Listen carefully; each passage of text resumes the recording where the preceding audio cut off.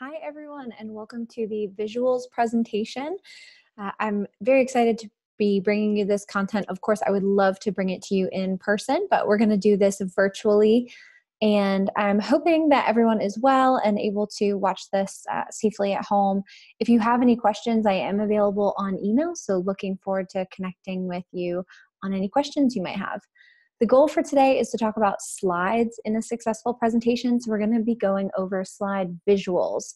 Last time we talked about presentations, we talked more about purpose, audience, and structure from a big picture, so talking a lot about the why. Today we're going to get into some of the details of how you should design your slides, and I'm even going to share some examples to help you. We'll also be going a little bit over the presentation rubric, which is a checklist that I use to help evaluate your presentation. So going to give you a preview of that. Without further ado, let's dive in. So just as a review, the last time we met, I shared that these were some of the questions that we thought you might have. You know, how do you make your senior design presentation successful? How are professional presentations different from presentations that you've been doing in school? How do you get buy-in from your sponsors and professors? How do you keep your audience's attention? And how do you organize your project presentations? And then we started to talk about a little, during a presentation as a presenter, what can you do to be a successful presenter? Now, of course, because we're going to be talking a lot about virtual presentations in the next couple weeks, that's a little bit different than giving an in-person presentation. So I'm going to be sharing a lot of resources on both because, of course, in the future in your career, you're going to give a lot of in-person presentations, and I want you to have some tips for that. But also, I know that you're going to be doing virtual presentations here in the next couple weeks. So I want you to have resources for that. And that's also helpful for your career for when you have to do those virtual presentations. So we'll be sharing both. So this is a review from last time. And if you remember, just like last time, we're going to be talking about this in the structure of purpose, audience, and structure. Those are the three areas that we tackle when we talk about presentations. We're going to keep that same format today. As a quick reminder, my name is Sarah Glova. I'm the founder of Reify Media, and I work with the nonprofit Riot. I also have a co-presenter, Crystal Dreisbach, and she often helps review presentations as well. With everything being a bit unknown, we're not sure how much she's going to be able to contribute this semester, but just in case you get the chance to meet her, want to include her information here. We enjoy working with students every semester, and we're going to be excited to provide feedback on your presentations. To kick us off today, since we're talking about PowerPoint visuals, I thought I'd share one of my favorite videos. It's a TED Talk. It's a little bit older, but it's called How to Avoid Death by PowerPoint. And I thought we could look at this together. I'm going to share the link so you can watch the full thing later if you'd like. But here's a piece that I really enjoy from it. What am I talking about? What are the PowerPoints I'm referring to? Well, they can look like this. Now, this is one of the top 3 universities in the world advising their students and their teachers on how to build great PowerPoint. I received this from a customer, and you've got to be semi-blind in order to even have something like this in the company. I love this one. This one was awarded the prize of being the worst PowerPoint delivered by a public CEO in 2010. It's a nice prize to pick up, isn't it? Oh yes, thank you. Well done, mate. And then you're like, this is bad. Can it get worse? It can. Now, this is the UN in Afghanistan, US military, describing the situation in the area. And, well, there are no comments on that. But then we go this one. My God, David Phillips, this has got to be the thing. This has got limited amounts of text. It's got a supporting image. It's got a clear headline. This is the truth. Well, the thing is, if you recognize yourself in any of these, which I think you do, nodding away, I want to make you aware of the following. That if you've delivered a presentation with something like that behind you, 90% of what you said was gone within 30 seconds. And we can share a bit more about, why is he talking about 90% is gone in 30 seconds? How did he get that number? I invite you to watch the full video. It's about 20 minutes. It's pretty funny. But it also shares some really good tips about giving presentations. When we're doing presentations and we're speaking to people and showing them visuals, we're asking them to pay attention and to use their working memory. And that can be difficult to do. It can be difficult to absorb a lot of information. So if you have really busy slides or slides that people are reading instead of paying attention to you, then it's going to be harder for people to commit things to memory. So what we're going to talk about today is how to create slides that support your content, but don't overwhelm your audience members. And we're also going to talk about how to make your slides look good. I'm not expecting any of you to walk away from this as graphic designers. I promise that I'm not going to ask you to do anything super complicated with your slides. We're going to talk about simple strategies for designing your PowerPoint slides. All right, so let's dive in. Again, following the structure we used last time, let's talk a little bit about purpose first. As you remember from last time when we talked about purpose, it was, what's the purpose? What's the impact of your project? And thinking about that, what's the impact on members of your audience or the company you're working for, so the sponsor or the community. So thinking about your project as, what is the purpose? Why are we doing it? And we use that word why a lot. We talked about starting with why, that Simon Sinek concept. We watched that video where he talked about how Apple does such a great job with that. And we talked about how we should put the why before the how or the what. And we did a little exercise on that. If you have that in front of you, that's great. If not, no problem. Just try to remember for a second. When we were together last time, we did this exercise in your groups, and you and your group worked to list out the different ways that your proposal, that your solution could impact others. I asked you to define the why. And remember, these impacts can be positive or negative. So in your groups, you did a great job of listing out what those impacts would be. What I'd like to ask you to think about now is, as you're thinking about the impacts of, what is it that my project is going to do, to the community or to the company, we're going to extend that a little bit and think about how we describe that in our presentation. I'm going to use an example as we go through this to help you think this through. So here's an example. What if your project was working on making school drop-off line more efficient? So maybe a school is the sponsor and they've said to you, our school drop-off line is very inefficient. We are seeing lots of traffic jams. We want you as a student group to help us redesign it. So maybe you and your group would write out a couple impacts like, okay, this impacts the students and parents who have to wait. This impacts the staff and the admin of the school, maybe with their school reputation or even school safety, because pickup lines need to be safe with these moving cars and children. And it does impact the community because it can create traffic. So maybe you did a good job last time of defining those impacts. What we're going to do today, as we talk about presentation visuals and how you structure your presentation, is we're going to extend that a bit. And I want you to take that why statement and add in your solution. Let me repeat that. Take the why statement that you developed the last time we were together, so why your project is important, and I want you to add your solution to it. Your solution is something that you will know, by the end of your project. This is whatever you've created to solve the sponsor's problem. That's your solution. It's not something that you had at the beginning of the project, right? Because you hadn't created it yet. But in working together this semester, you've created a solution to address this. And that's what I want you to add here. So thinking about your impact statement and your solution, let's combine those. Here's an example of how that might look. The school drop-off line is inefficient. It could be safer, more efficient, and less of a drain on staff time, parent time, and community traffic resources. Okay, so this part here that I'm highlighting, that's the why. That's what you did last time. But look at this. Here's the solution. To solve this issue, our team used simulations to determine the most efficient drop-off line entry points. Our new drop-off flow proposal could save families up to 30 minutes per day, reduce staff time at drop-off, and cut traffic impacts in half. Okay, so what we have here is the combination of your why statement and your solution, and this is very succinct. There's a term for this. We call this a bluff statement or a bottom line up front. If you can create a statement like this, then in the beginning of your presentation, you can make it very clear to your audience why your project is important and what your group did. So I'm going to challenge you to work with your group and to create this bluff statement. I'm going to be looking for it. So if you've looked at the presentation checklist or presentation rubric, then you've already seen, this is how it looks. It's a rubric that I use to evaluate your presentations. This is just one section of it. And in it, you'll see that I specifically look for that bluff statement within the first few minutes of your presentation.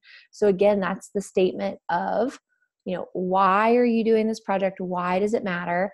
And what are you doing? What's the solution? And being very specific. So you'll see here that they call out, what they did. They used simulations to figure out the most efficient entry points. And then they describe, what is this proposal going to do? Well, it could save families up to 30 minutes a day, and then cut traffic impacts in half, reduce staff time at drop-off. So it's very specific. So I challenge you and your group to go ahead and work on creating this bluff statement as soon as you can, making sure to have some of those specific quantifiable pieces right there in the beginning. Let's talk about what this looks like on a slide. A lot of times in the beginning of a presentation, I see a slide like this, and I want you to try to avoid this. First of all, there's a lot of content here. It could probably be broken up into multiple slides. If you bring up a slide like this and you start talking it through, you might start talking through purpose, and I'm over here reading objectives. So don't give us so much content right away. Here's an example of how this slide can be improved. I'll let you look at this for a second. So let's notice a couple things that have changed. One, we made the header a little bit stronger. This is not the most important piece of content on your slide. It's good to have headers and different things to help people understand where you are in a presentation, but it shouldn't be the most important piece on your slide. We've got the impact statement right here. So this is the why. And then here's the solution. Now you notice I haven't written out the full paragraph on this slide. So for example, I'm telling you that your bluff statement should look like this. That doesn't mean you just put your bluff statement on a slide.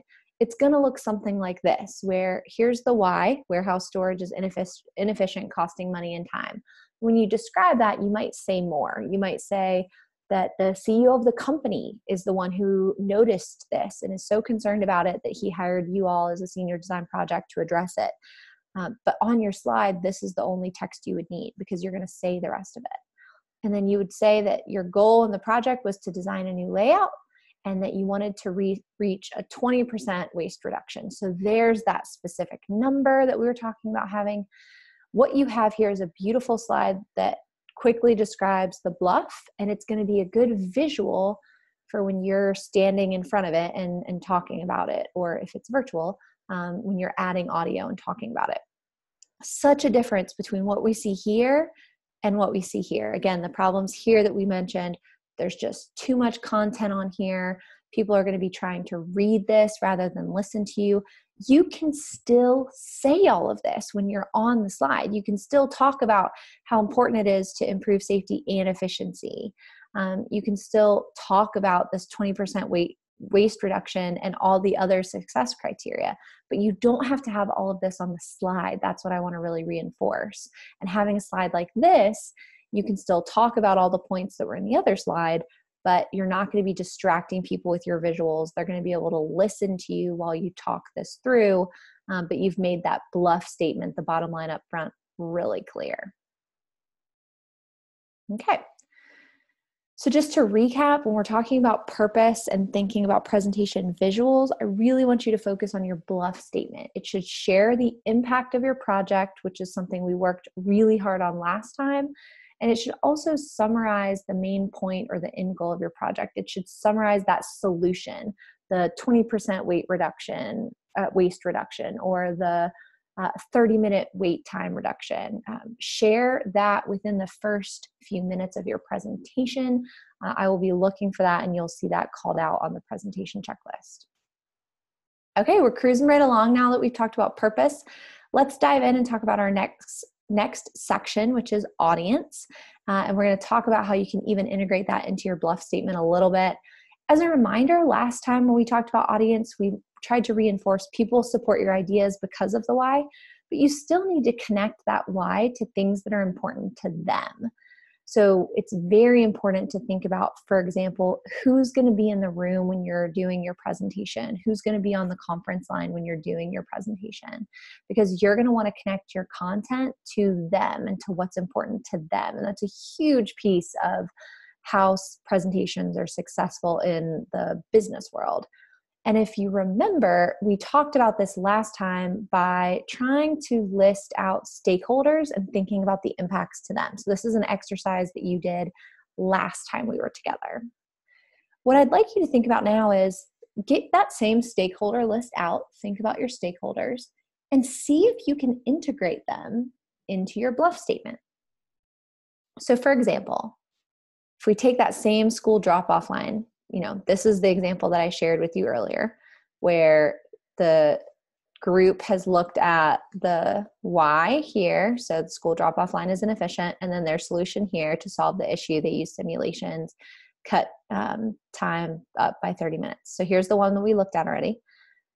What I want you to do is to take this statement and integrate the different stakeholders. Here's what that might look like. So really calling out that it's not safe for students, it's time consuming for parents, inefficient and expensive for staff, line causes community traffic backups. So for this group, the stakeholders were the students, the parents, the staff, and the community. So now they've done a good job here of specifically looking at, in their bluff statement, where are these stakeholders addressed? Where do I specifically address their needs?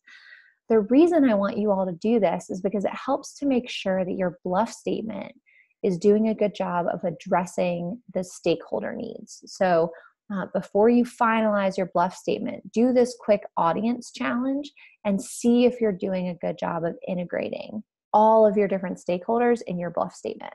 What you might find is doing this exercise might expand your bluff statement a little bit. You might have to add a line or two. Now, at the end of the day, your bluff statement can't describe your whole project.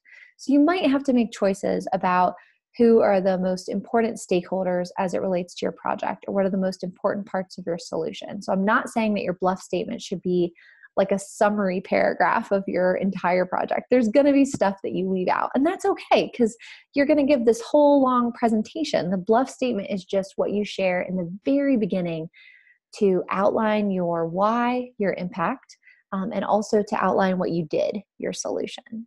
So don't stress about trying to describe every aspect of your project here, but make sure you've got the why statement, the solution, and your most important stakeholders addressed.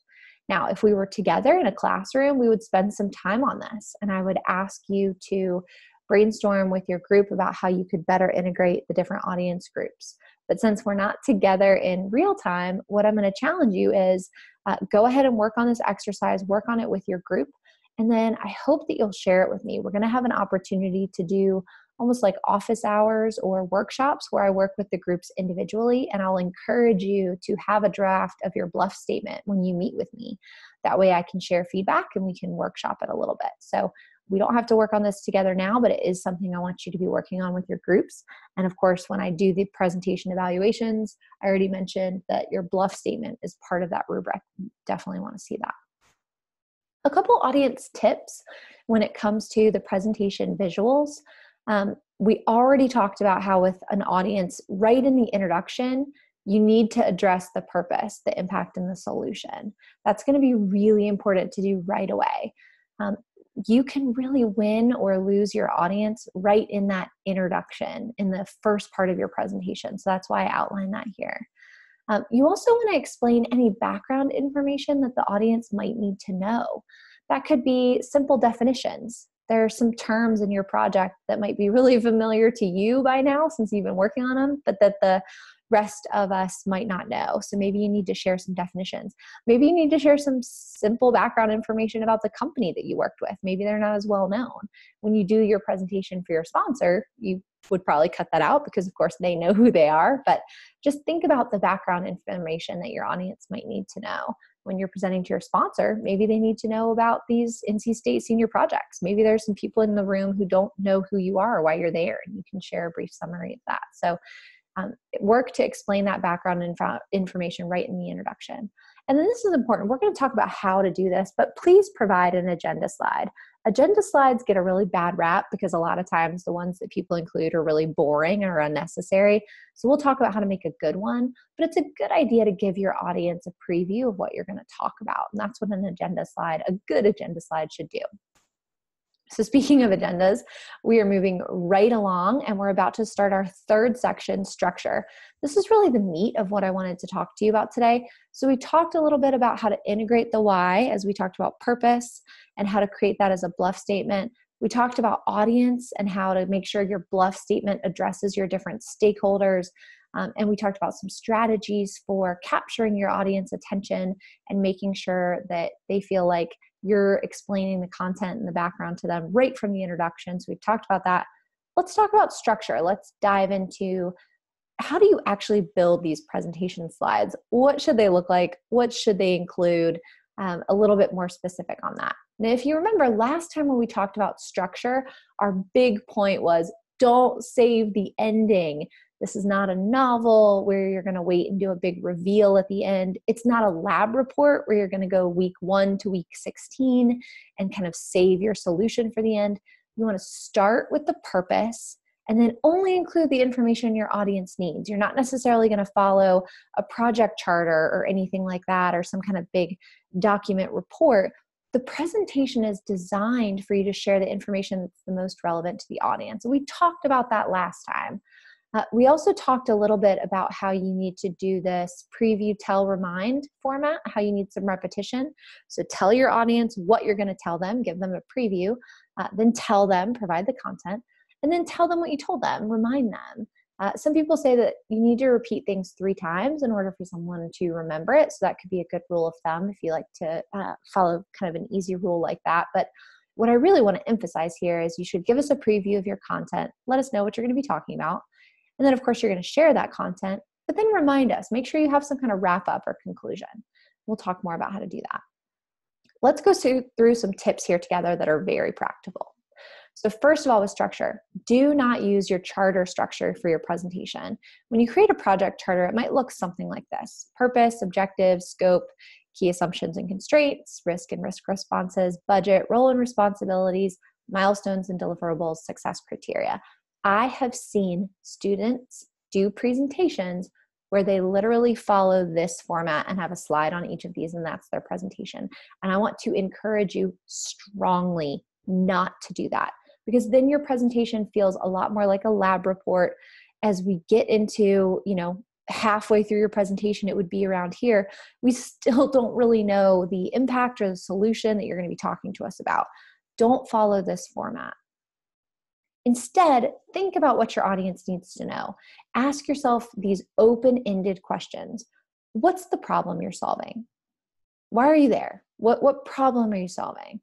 And what's the solution? How did you solve it? What's the answer? What's the end? Think about what you did. And then what's the follow-up? What is this group going to have to do to continue on your success? What are the next steps? What are your recommendations? It's really important to avoid that week 1 to week 16 storyline where you say, okay, so we started our project. Here's what they asked for. At first it was really hard because da, da, da, da. And then you just go through it like you're going in chronological order. Do not do that. Instead, focus on the deliverable. This isn't a start to finish recap of what you did. It's key highlights. It's not a lab report. It's not going to include everything. It can't. You simply don't have enough time. It's not about how you arrived at the solution. You're not taking a step-by-step week 1 to week 16 through how you arrived at that solution, but it's why the solution is or isn't the right one for the sponsor. This is maybe the most important thing to think about. As you're developing your presentation, you're developing it in order to share why the solution that you worked on is or isn't the right solution for the sponsor. And when you look at the presentation rubric, you're going to see that in structure, we call this out. We look at whether the content progresses logically, so not necessarily chronological. We look to see if you're doing a good job of providing an agenda, then sharing content, and then having a conclusion, this preview, tell, remind format. And then this is a key one. We look at whether your vital points have the most time or slides, while extraneous info is excluded or in the backup slides. A lot of times what that looks like is, are they spending 5 minutes describing each of their key stakeholders when, we really don't need to know that? Or are they doing a good job of really keeping their time on, the big pieces about their solution? So that's something that we pay attention to. You'll also see that with graphics and visuals, we have a couple structure pieces, and I'd like to go through those with you now too. With graphics and visuals, one of the first things we look at is whether the visuals do a good job of explaining or reinforcing your main points. No superfluous graphics cluttering the slides. Basically, don't have clip art for clip art's sake. Now, I'm not saying that all clip art is bad, and I understand you want to have visuals on your slides. I hope you will have visuals on your slides, but it should serve a purpose. You shouldn't just have content to have it there. We ask that you have one main point per slide. We're going to talk about what that means. Obviously, text on slide is limited. We've kind of talked about this already, that you should really be using visuals to connect your audience to your points instead of having paragraphs of text that you read. And then this is an easy one. Colors contribute to rather than distract from the presentation. So, using colors that it's not hard for us to read, things like that. So let's look at some examples of this and talk more about how you can make these things a reality. First of all, the 1 point per slide rule. Let's look at what that looks like. A lot of times we see slides like this, where here's the slide we're looking at. We've got, some visuals and a couple bullets. That's got to be okay, right? Well, there's actually a lot of content here, and they have 2 points here. They have this point and this point. So what they could do instead, since it doesn't cost you anything to have an additional slide, is divide those out. And then you can talk about the first point and then move to the next slide and talk about the next point. So be careful when you're developing slides, not just to have bullet lists, and think about what you're really trying to describe. Think about whether you need to divide that content out. Another way that looks for one main point on slide is look at all these facts. Maybe they're trying to share that this organization has been around for a long time. It's very big with employees. It's done a lot of work, but it's hard to get the point of this very quickly. And so having a slide that very succinctly gets to the main point and only has one main point is very helpful. So when you're sharing facts, think about if it's helpful to have one slide for each of them. This is one of my favorite ones. A few statistics. So when we say start with why and start with why something is important, I sometimes see a lot of slides like this where they're listing off statistics that help to prove that their topic is important. But it's really hard to read this and feel like, okay, this topic is really important. Plus, again, you're going to be talking about this point, and I'm going to be already down here reading this one. When you present people with a list, they try to read it. So look what they did here instead. They took one of the most important points and they called it out here, made the number very big. Now, importantly, whoever is presenting this slide can still share these other statistics. You can still talk about this, but you don't need to have each one written out on the slide. You're going to use your voice, your audio to share that. And so have a slide that more quickly makes this relevant to us. And then sure, keep talking about these, but have one main takeaway. This is going to be so much easier for me to remember. So when we talk about one main point per slide, that's what we mean. Do a good job of not putting, just blocks of information on your slide, bullet points of information on your slide. Divide those points out. Try to share one thing at a time and think about calling out the most important or maybe even most impactful statistic, and use your audio, your voice to share the rest of it. Now, there is one exception here, your agenda slide. Please don't have an agenda slide where you only have one come in at a time on your agenda. You can have all the different agenda items there. And the reason I share this is, I don't want to see your presentation and see that you only have like one tiny thing on each slide because you're trying to follow this rule. Use your best judgment. If the point of your slide is to share your agenda, you can have all your agenda items there and talk through them. But the point is to stay away from stuff like this that just presents a wall of content. Try to make it a little bit easier for us to understand visually. Can still use audio to describe this. So one main point. The main point on this slide is that these are the things we're going to go over today. So that's fine. So wanted to point out that exception. I'm not saying have one thing on your slide. It just means one main point per slide. Another rule, highlight relevant data. This is very important for your industry. Please continue to do this after you graduate. I see slides like this that share content, share data. Please don't do this. It makes it very hard for us to understand what you want us to look at. If you want to talk through a slide like this, for example, with Seattle, Chicago, New York, and Portland, highlight the most relevant piece and then move on. So for example, when you're talking about Portland, highlight Portland. Make it easy for me to see which one you're talking about. And then when you're talking about New York, you can do the same thing and gray out Portland and make New York that green color again. But highlight what we're looking at. We don't want to have slides like this where there's just so much content that we can't understand where you want us to look. A lot of slides I see from you all are visuals that have really complicated graphics, and you're talking through them and you're saying things like, well, as you can see, in this area, and you are maybe trying to point to the slide, use graphics. If you want us to notice a part of your visual, just highlight it or put a square or a circle or an arrow. And then you can create a next slide where that arrow moves. And then you're talking about another part of the graph. Don't just put a graph on the slide. Make sure you tell us what you want us to pay attention to on that graph. That's really important. So I'm going to repeat it. Don't just put a graph or a complicated visual or a table on a slide and then talk through it. Use visuals to help us understand where you want us to look. Highlight the most relevant data as you're talking about it. And you might create quite a few slides to do that.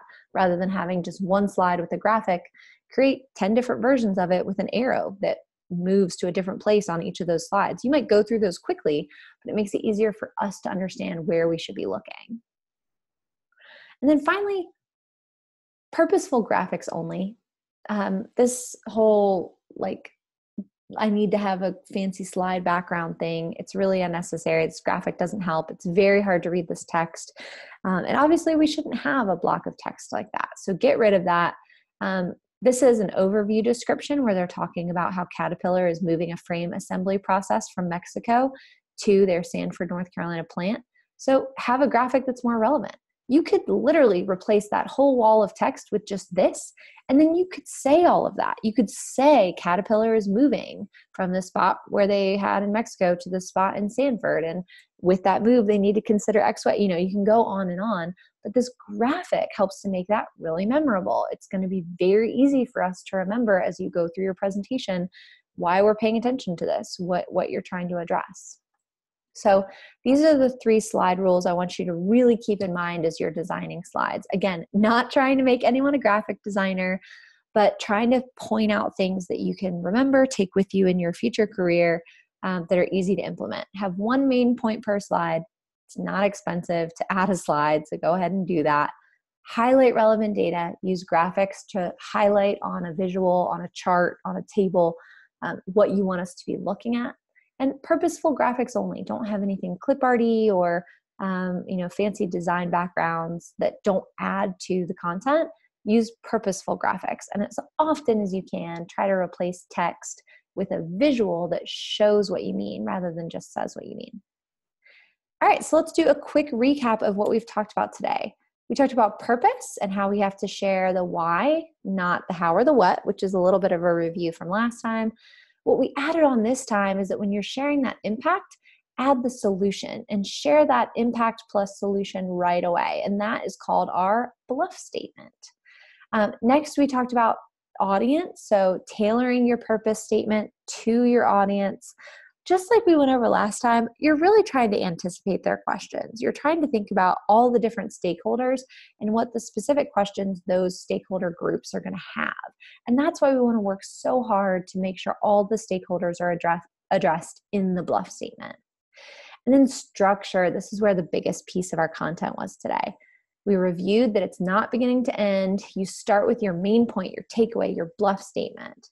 Please use your presentation checklist rubric to help you design your PowerPoint. It's going to include a lot of helpful information. It's going to have some specific guidelines that we want to see from you, so please use that. And then the 3 main points we shared today, have 1 main point per slide, highlight the relevant data, and include purposeful graphics. As part of today's presentation, I'm going to be sending your instructors the Death by PowerPoint TED Talk video, and then I'm going to share a number of resources related to how to give virtual presentations with tips for that. And I'll also share some information on giving in-person presentations, so you'll have both. We're also going to create some office hours or some basically workshop time where you're going to have a chance to sign up for a time session with me where I work with your group on your presentation, and I'll look forward to seeing your bluff statements at that time. In the meantime, please don't hesitate to let me know if there's other resources I can be sharing. Thank you so much for paying attention today. Stay well, stay safe, stay home, and looking forward to connecting with you all soon. Thanks so much.